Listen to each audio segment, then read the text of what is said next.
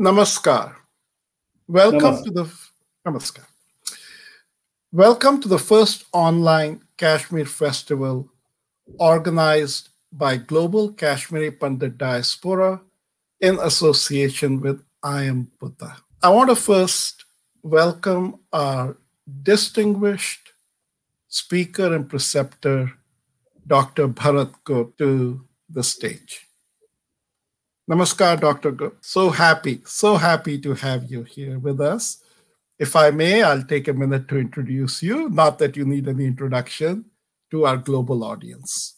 Dr. Bharat Gupt, a former associate professor in English at the University of Delhi, is an Indian classicist, theater theorist, sitar and surbahar player, musicologist, cultural analyst, and a newspaper columnist. Presently, he is a trustee and executive member at Indira Gandhi National Center for the Arts, IGNCA, New Delhi, Ministry of Culture, Government of India.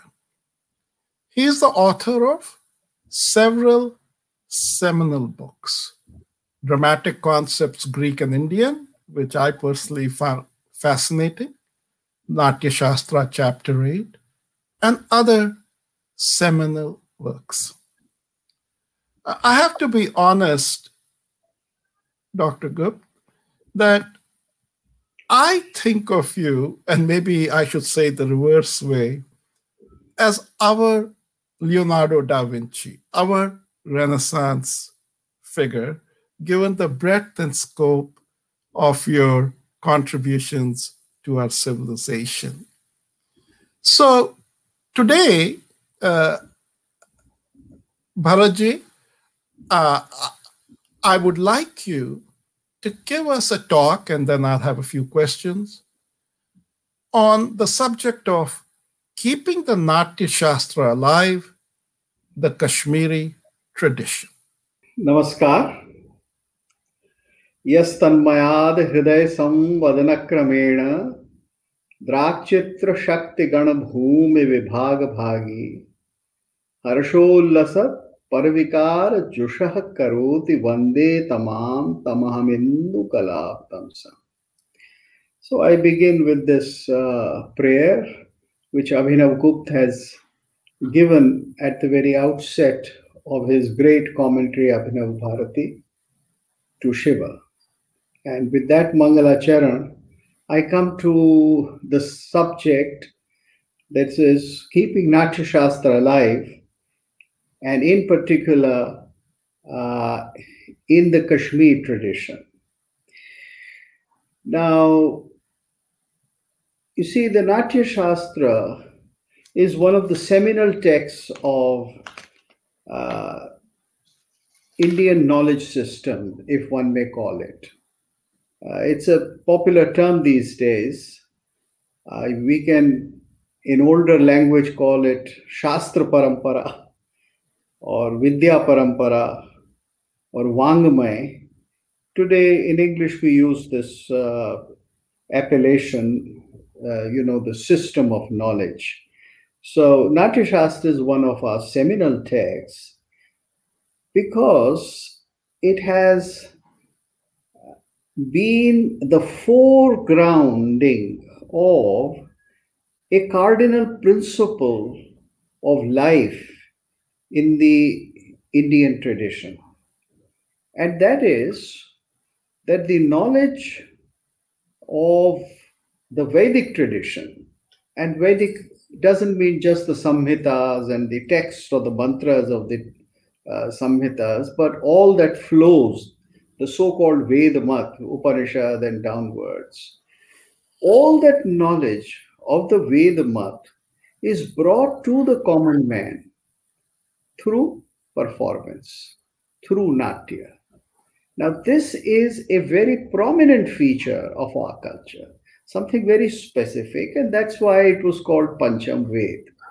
And the ability to bring the deepest of the ideas to the simplest of the folks, to the simplest of the people.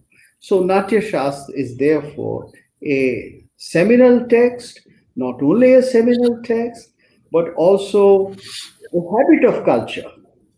This is how culture in India thrived. And it was one of the devices of preserving and disseminating the culture.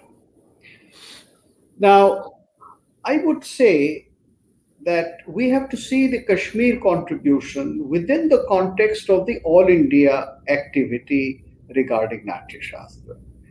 Because Natya Shastra,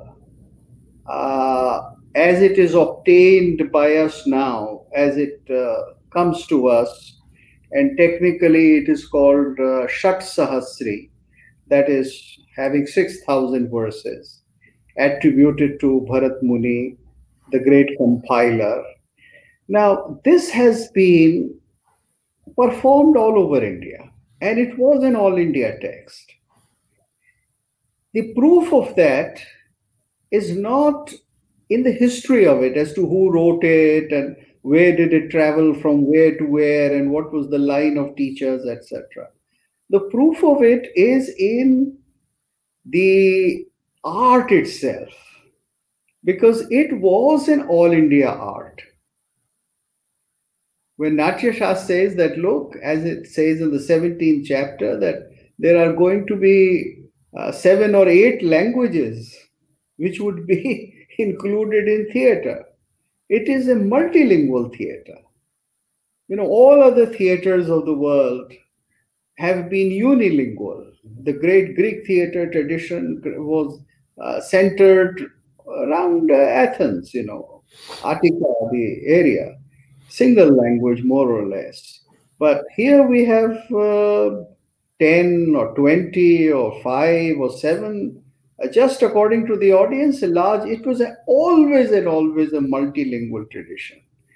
And it's only in the 19th century that India came to see unilingual theater. So it was an all India tradition. And the lives and the speech, the Vani, the Vak of people from different parts of India was reflected in it. And I am never tired of saying, although Sanskrit scholars are always angry with me for saying this, that it was not Sanskrit theater. Sanskrit was only 5-10% of it. The rest was all Prakrit. All music was in Prakrit. And there were many Prakrits in it. So it was an all India tradition. It was a multilingual tradition. And it constantly drew from all parts of India. It drew from all kinds of art forms and evolved with different kinds of art forms over a period of time. Now, given this reality, there are still attempts to locate Bharat Muni. People say, well, Bharat Muni, where did he belong?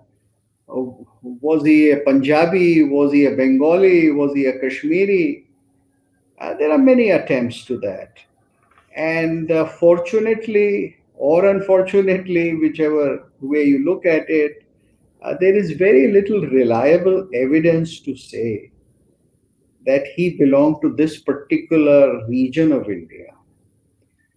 Because number one, he never talks about his ethnicity or even the ethnicities of his disciples, his 100 disciples, nor do they refer to a particular region as more important than other regions. So they talk about the growth of various kinds of arts in various regions. The languages from all over India. But there were certain art forms that came from very specifically certain areas of India, like music. As we all know, music in ancient times was called Gandharva. And Gandharv certainly belonged to Afghanistan, where there is no music now. And the Gandharvas belong to Afghanistan or that region. And these Gandharvas were the ones who invented Samgan, or the earliest singers of Samgan are Gandharvas. So it's very clear that this belonged to a region which is Afghanistan, present day Kandhar or Gandhar or Gandhar. That much we know. However, Gandharva has an all India application. And texts of music, or texts not even of music or musicology, but literary texts, were referring to music, the science of music, as Gandharva, even if they were composed, let's say, somewhere in the south. So the Saundarya Lahari, even if we believe it was not composed by the great Shankaracharya himself, but one of his disciples, was certainly composed somewhere in the south of India. It refers to the science of music as Gandharva. So in 7th, 8th, or 9th century, whatever date you want to fix for that text was referring to music as Gandharva. The point I'm trying to highlight is that things were taken from different parts of India and made into all India. All India, not in the sense that they lost their local flavor, but all India in the sense that they became popular, applied, used, and people started liking them and using them from all over India. So when you see this particular aspect of Natyashastra, then it is very clear that Natyashastra belonged to the whole of India. And it is in the context of this that we have to see what is the contribution of Kashmir and where does the contribution begin, and also what is the evidence for that contribution. What is the historical evidence for that contribution. Now, if Bharat Muni cannot be located, if Bharat Muni cannot be pinned down, let me say, pinned down to one region of India, then we have to see what are the intellectual traditions that he follows.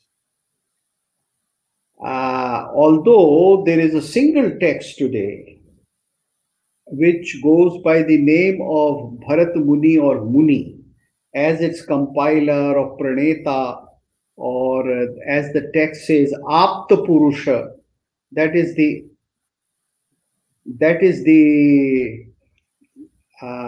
person who compiled or established the tradition. Yet we know for sure that this Bharat is a later Bharat. The tradition very specifically mentioned that there was a Vriddha Bharat. एक बुढ़े भरत भी थे.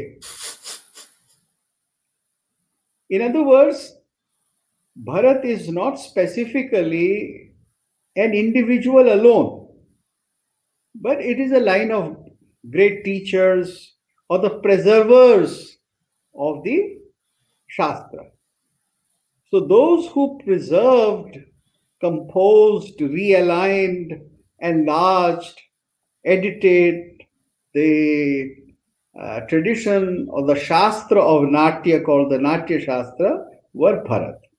Because then you had a Vriddha Bharat, and maybe there was obviously an old elder to him, etc., etc. So Bharat Muni, therefore, is in himself more or less a composite or an all India phenomenon. Then it is also said that Bharat Muni himself took two major traditions, the tradition of Brahma and the tradition of Shiva. The very first line, Pranamya Shirasa Devo, Pranamya Shirasa Devo, Pitamaha Pitam, I forget the exact line. It refers to Shiva and uh, uh, to Brahma. So it is said that there were two lines. One was of Brahma and another of Shiva. And in the Natyotpatti section, we also see that the initial creation of Natya is attributed to Brahma, and then its great expansion and embellishment through dance, which eventually led to Murti Puja or formation of the icon. I have just finished a paper on it, and I have a few videos now on internet explaining that from Natyashastra, was of the Shaiva tradition. So this is a tradition which in itself draws from many sources. Now, Natyashastra being largely a Shaiva tradition, therefore acquires a very specific function in the land of Kashmir. Because the Kashmir Shaivism was the seat of one great Shaiv tradition, and it was acknowledged by rest of India as the apex of Shaiv tradition. And Abhinav Gupta was called Kantheshavatara, and Shiva himself, who had come to Kashmir Desha. You see, his disciple Madhuraj Yogin says that very clearly, that the whole of country acknowledged him as Sakshat Shiva. So this significance of the Shaiva thought, right from its earlier inception to its preservation, makes a significant marker to the contributions of Kashmir.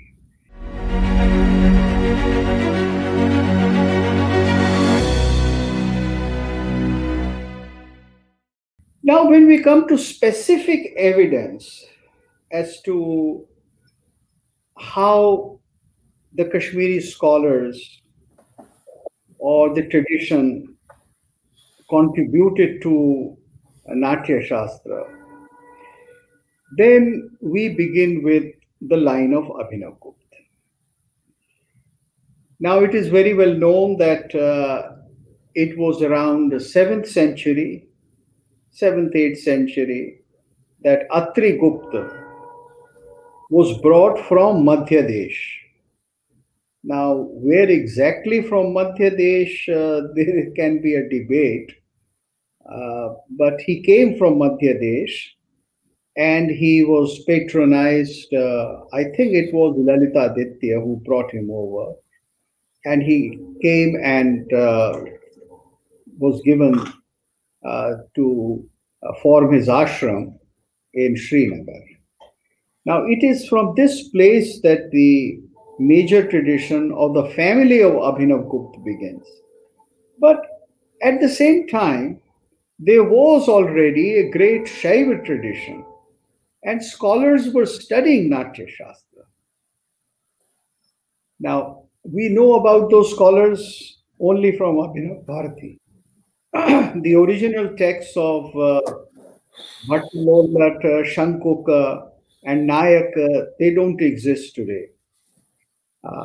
Maybe if we Indians wake up and start, dusting hundreds and thousands of the manuscripts that are still lying in our libraries, then maybe we'll discover the original text of Bhattanayak or Lolat or Shankuk or many more whose names we don't even know for sure. And many, of course, the names that we know through the commentary of Abhinav Gupta. So this was the great scholarly tradition which developed in Kashmir. Now, many people have started this canard that the tradition of commentary started in Kashmir after the actual performances of theater had declined. That people started writing about Natyashastra, making commentaries, detailed commentaries about Natyashastra, when the practice of theater, the practice of the art had declined. Now, this is not true. As a matter of fact, the tradition of writing commentary in India has always been to embellish a particular Shastra in terms of what is happening there and then in that field. So the commentator studies what is going on. All the commentators like Bhattanayak, etc., they must have been watching theater. And they must have been watching theater more closely. They were not just rasikas. That is, they just said wah, wah, wah, wah.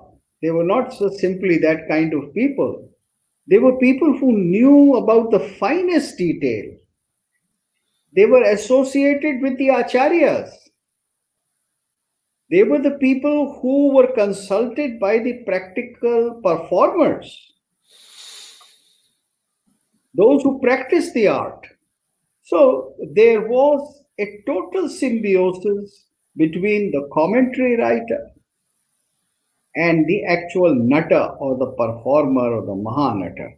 They were all doing these things together, learning from each other. How do we know about that? When I make such an assertion, do I have any evidence? The evidence is again Abhinav Bharati. For instance, if you see the 4th chapter of Abhinav Bharati, which is on Karanas and Angaharas, etc., and which talks about the question of what is a nritta and how it is different from natya, then in that theoretical discussion, Abhinav Gupt takes up the example of certain living forms which he was seeing in his times. And these living forms are not quote unquote classical forms. They are not performance of Karanas and Angaharas. They are something very popular called Dombika. So there was an art form at that time called Dombika. And it seems that Dombika, Dome, performers of Dome were all India. Again, they were not restricted to Kashmir. Many people think that thousands of them had to migrate due to certain historical conditions into Europe. And they are the ancestors of the people called Rom or Romani or Gypsies. So Abhinav Gupt saw that Dombika, particular art form, and he gives example like this is what's happening here. This is what we see on the stage now. And he illustrates the difference between Natya and Nritya through the example of Dombika. I'm trying to establish that all these commentaries were based upon an acute observation of the art form. Of course, Abhinav was a musician. He played the veena. What kind of veena he played, we don't know because it's just called Nad veena. That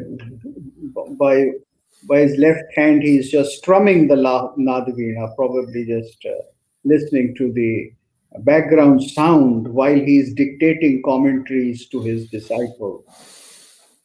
This is what we know from his pen portrait by Madhuraj Yogin, Draksha Ramasya Madhye, etc. You know that famous portrait. So Abhinav knew the art forms, and so did his previous commentators like Bhattanayak, Shankvoka, Lollata, and various others. These are the three most prominent ones, and we have to understand that. This point has to be substantiated by another evidence. And that's the evidence that I want to give, that this is the philosophic background that I want to talk about, something which you also indicated. You see, the Shaiva tradition of Kashmir is a Rasik tradition. It is not like the so-called purely ascetic Vitaragi tradition, in which the diversity of rasas, in which the enjoyment of the senses is put aside in order to seek the higher moksha or higher forms of realization. It is something which is based and rooted in this world. It's not a doctrine of Maya that predominates there. No. So now, if this world is not only real, but it is also a world full of rasa,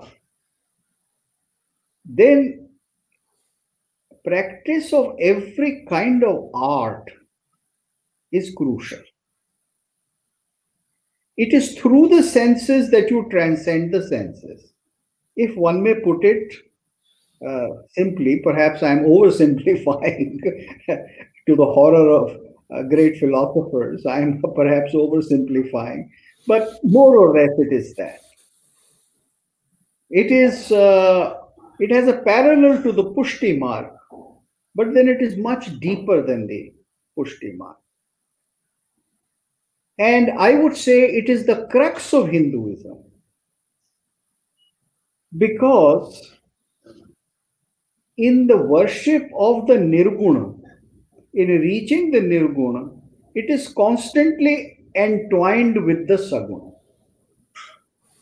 So this is an experience which is found in Prativigya, which is found in Trika, which is found in various other sects of the Shaivism which they practiced.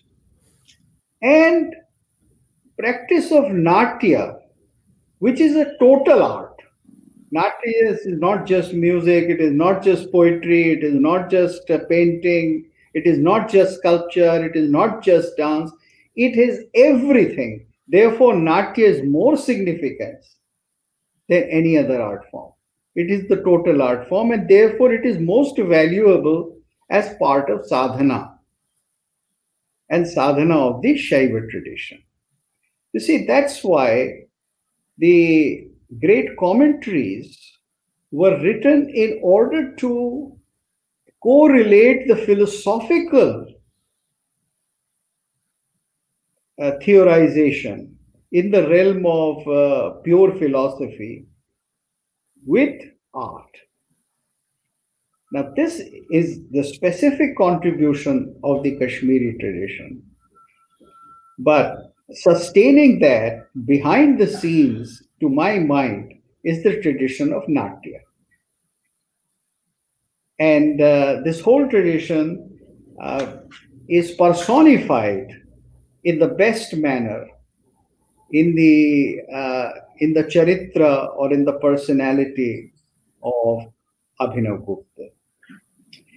Now, it is true that it is not only Abhinav Gupta who was so deeply associated with Natya. The whole people were. Because Natya or theatre is not something which only a section of society can do. You see, it is not an art form like poetry, which can be patronized by, let's say, a few people. Or it is not like so-called classical music, that it can be patronized by a small class and still preserved. You know, like in the 19th century, the rich zamidars of Bengal, they heavily patronized classical music and they produce great artists there. So it was a small section of people who preserved. Now, you cannot preserve theater that way. Theater has to be preserved by society as a whole, by people as a whole.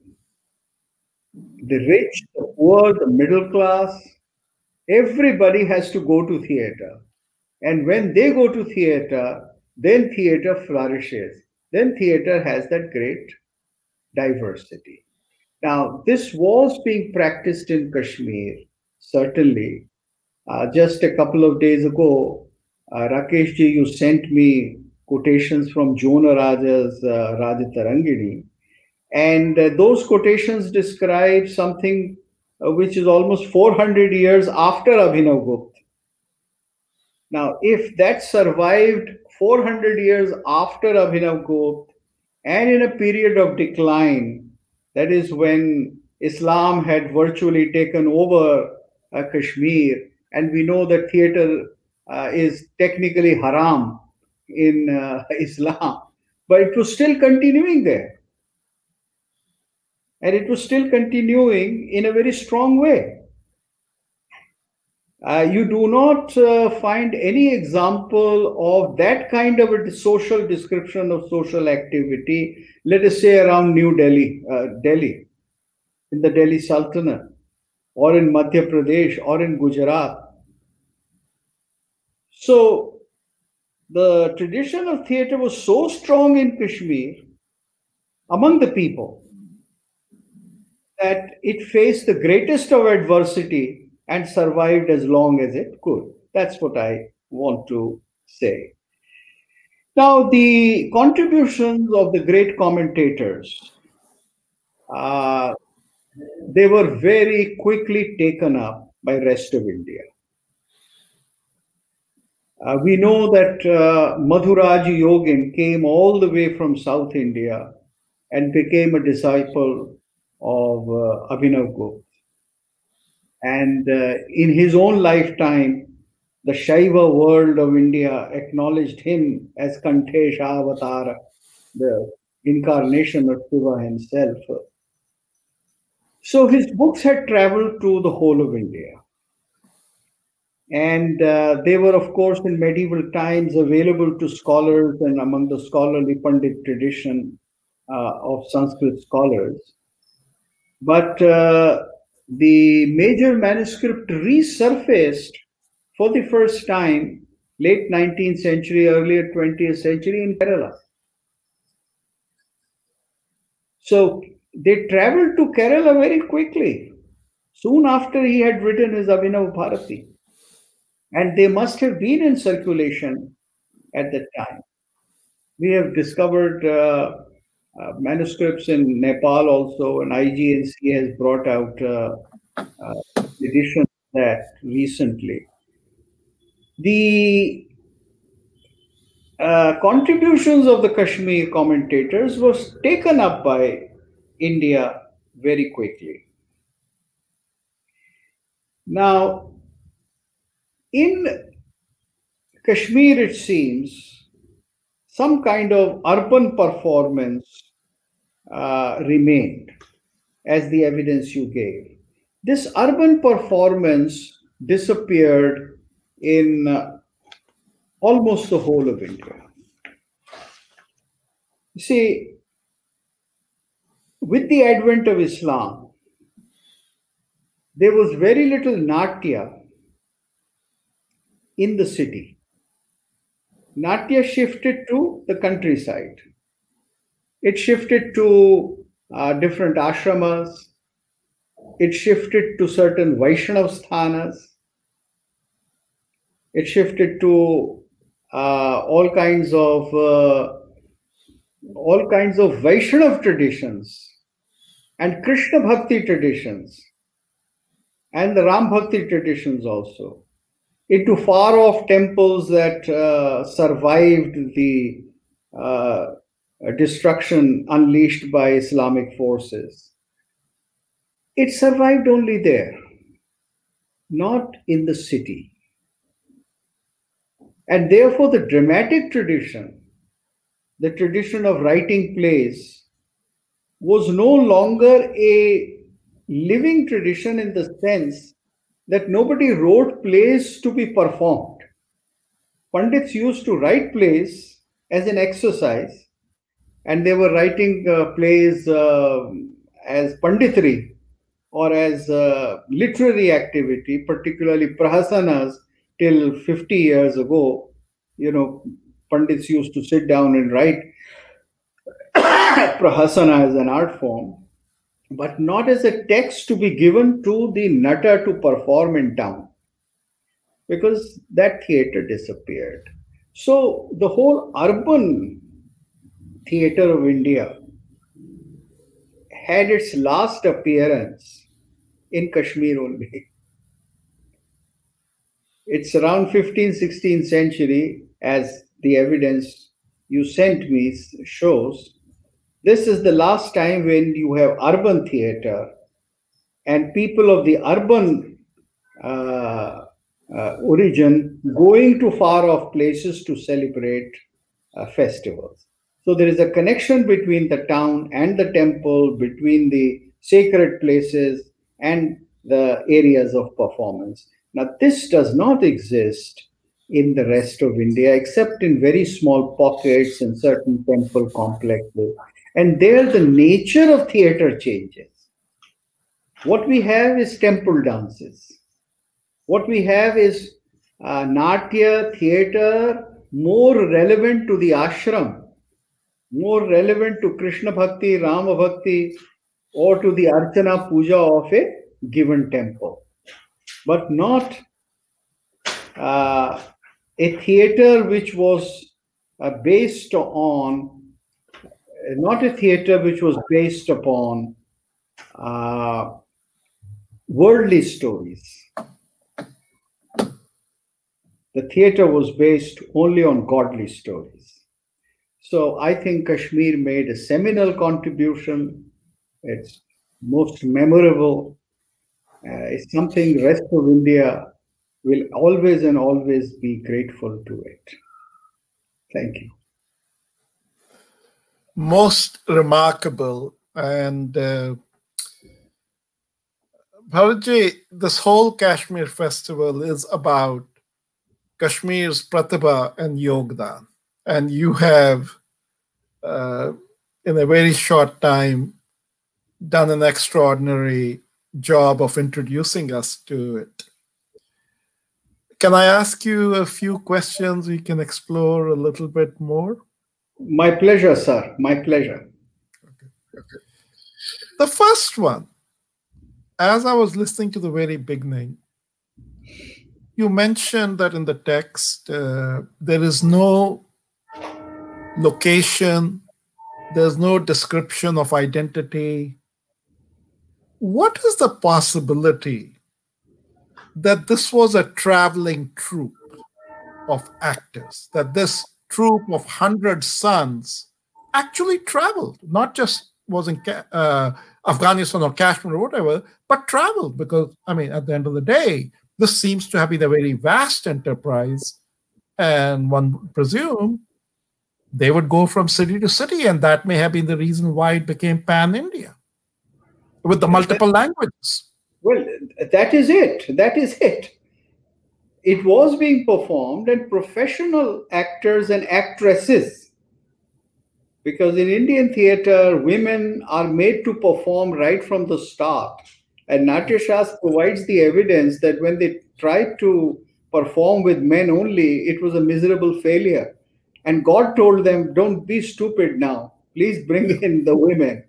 Yes. So the performers performed all over India. Yeah. But then those who were studious, those who recorded their performances, those who made shastras out of their performance. You see, because shastra is shasanopaya. It is an upaya to provide a discipline. So then there were thinkers about art. Now these thinkers were located in certain places, but they were also exchanging notes across India. They were writing commentaries, editing texts, making formulations, and passing them on to other corners of India. So, from the very earliest time, the evidence shows that scholarship traveled just as performers traveled. Sure, sure.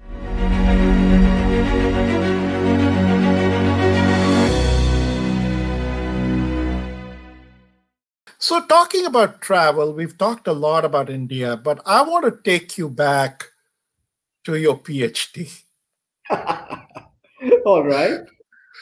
which clearly, in retrospect, was sort of you debuting your prowess and an early indicator of your genius, where you did this PhD on poetics of Aristotle and Bharat Natyashastra.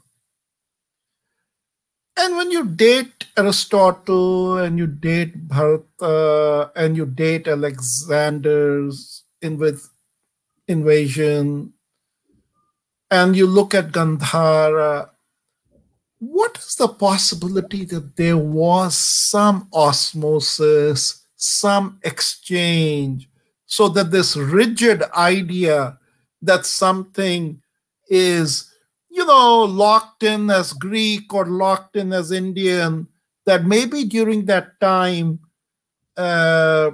provenance may have had some importance, but flow could also have been a contributor. What are your thoughts as you look at your PhD? See, when I started my, I wouldn't say PhD, because my PhD came almost 25 years after my exploration of the subject. Oh, okay. You see, I had started exploring this thing in 1970, and my PhD was written in 91, 20 years later. I took Wow. 20 years to explore, to see, to learn language, to learn Greek, ancient Greek, and of course, Sanskrit I had, and to see the sources and to go really deep into it. But the driving force was this: the idea when I saw the performing traditions of India, and when I read about, because I had not been to Greece in 70s, when I read about the performance of Greek plays, then I said, look, what they tell me from London and New York and all this British scholarship or German, this is not talking about actual performance. They're talking about written plays, which they are reading from the Greek side and from the Indian side. So I was studying the Natyashastra, and I was studying the actual performing traditions of Greece simultaneously. From 1970-71 onwards, I started doing that. Natyashastra gave me a clear, deep analysis of what was the Indian performance. And then various other sources, books written on how plays were actually performed. Very at that time, famous works like Picard, Cambridge, and Eagleton, and various others back in 1920 and 1950 onwards. The performance showed me that the real thing is in performance. And what is presented as Greek theater is only an imagination of the Europeans about Greek theater. You see, the truth of the matter is that the Christians, they eliminated Greek theater because they said this is ungodly. So Greek theater was put to death. It was revived. I mean, it survived as morality plays and small Christian plays, but it was revived in Europe much later on in around 50, around almost, around with Christopher Marlowe and Shakespeare and all these great writers. And then they read Aristotle and they took certain things out of it only. They left out all the music, they left out all the gesture, they left out all the dance, they left out all the chorus, because these things cannot be recreated by just reading a manual or a book. You have to have a living tradition of it. So they created a theater. It was great, it was wonderful. We hats off to all these great writers like Shakespeare and Racine and all that. But this was European theater. Imagined, and Greek theater was imagined by them as what they were practicing. Then they brought this whole thing to India in the 19th century. And we started having an imitation of European theater. And what came into existence was Bengali theater, Marathi theater, Tamil theater, Hindi theater. Not the tradition of Natyashastra, not the multilingual theater, not the theater full of dance, music, gesture, symbolic language, not the theater full of rasa, but theater full of argument. So when I saw all this, I said, let me go deep into it. And this is how my book was born. Then the question arises, what is the origin? Did the Greeks influence us? Did we influence the Greeks? Now, this question is actually a political question. Oh. Because when the British came, the Europeans, they thought classical means something which follows the Greek model. So they said, do you have something classical? People say, yes, we have Kalidas. And they said, okay, this is classical. Then they imagined the performance of Kalidas just as they would imagine the performance of Shakespeare. And so Kalidas was performed in Bengali stage as Shakespeare was performed the night before. And that urban theater developed. Now, I was deeply troubled by all this because I had a knowledge of theater. I had done some practical theater also in my college and later on early days. I had been a small actor, sort of.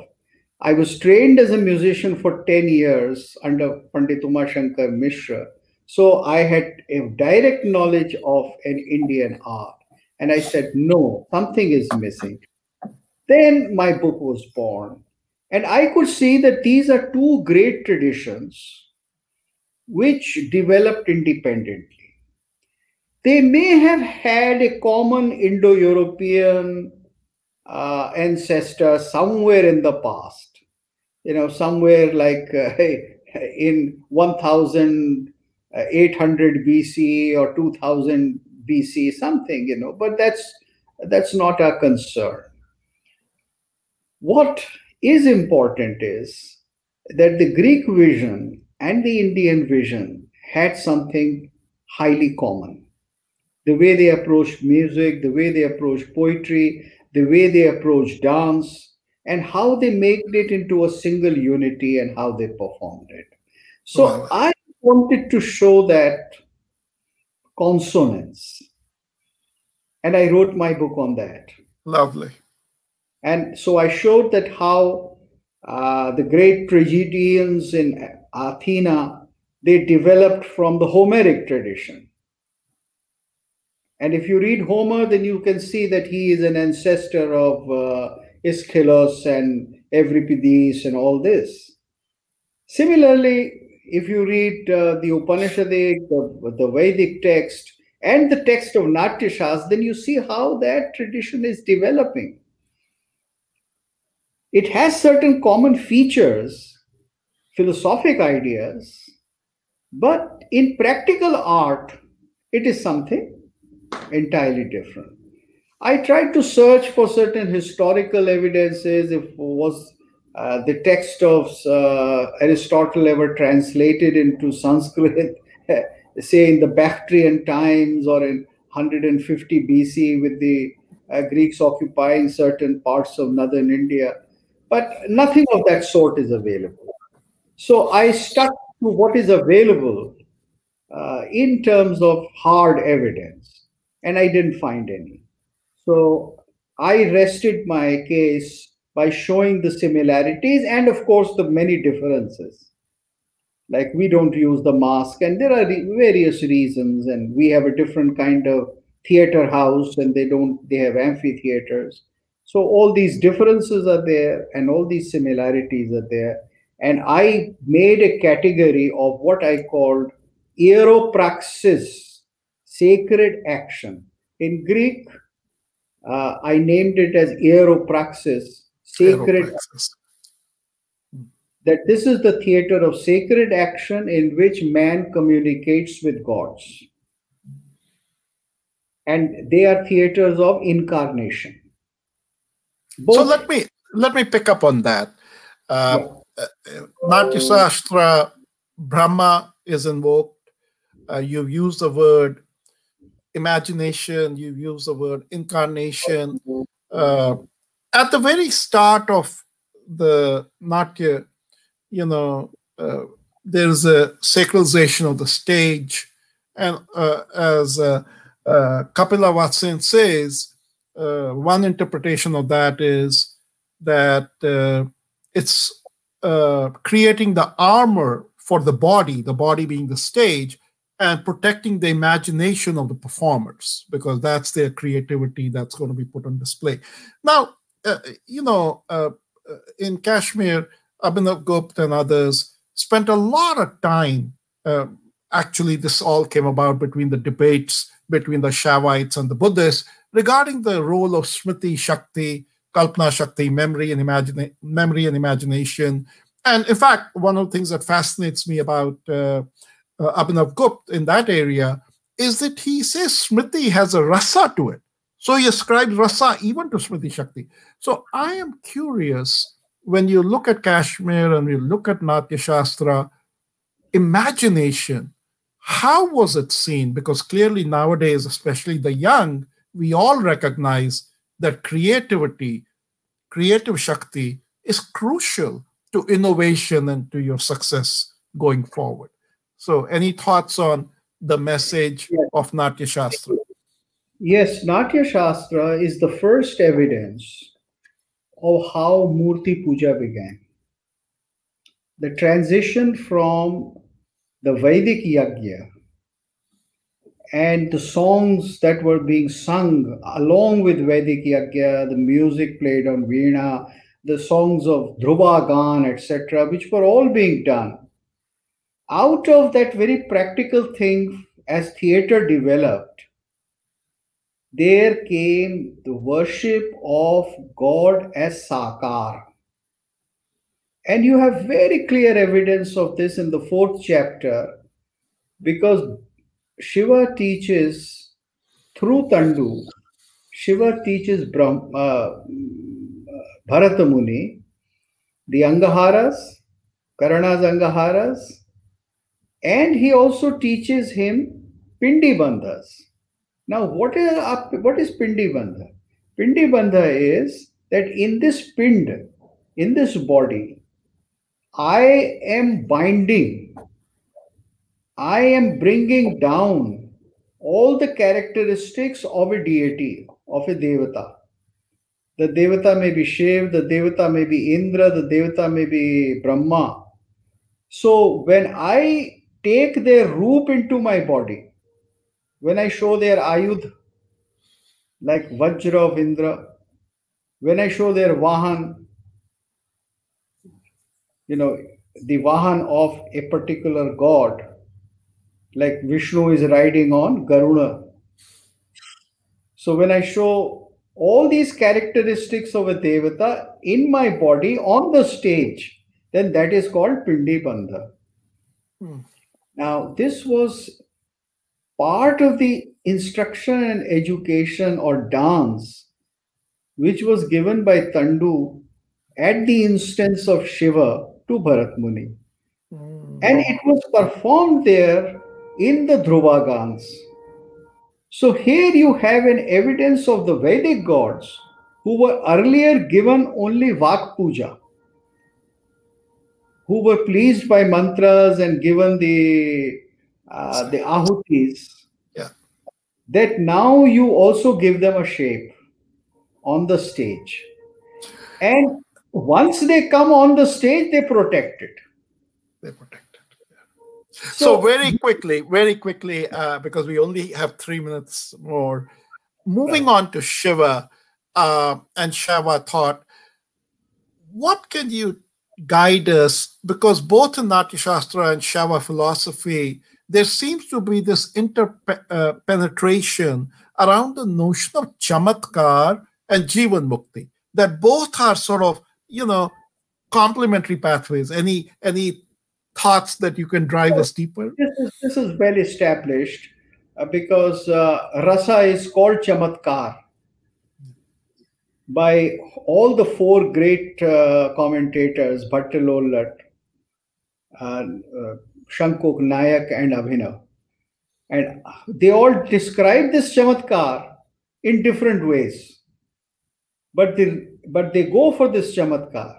And similarly, the whole idea of samvit, the whole idea of the Shaiv realization of the ultimate is a chamatkar. Yeah. Yeah. So art leads you to that chamatkar in the higher realm, having made an experience for you in the ordinary realm of existence. So the Kashmir philosophers are very, very clear about this whole thing.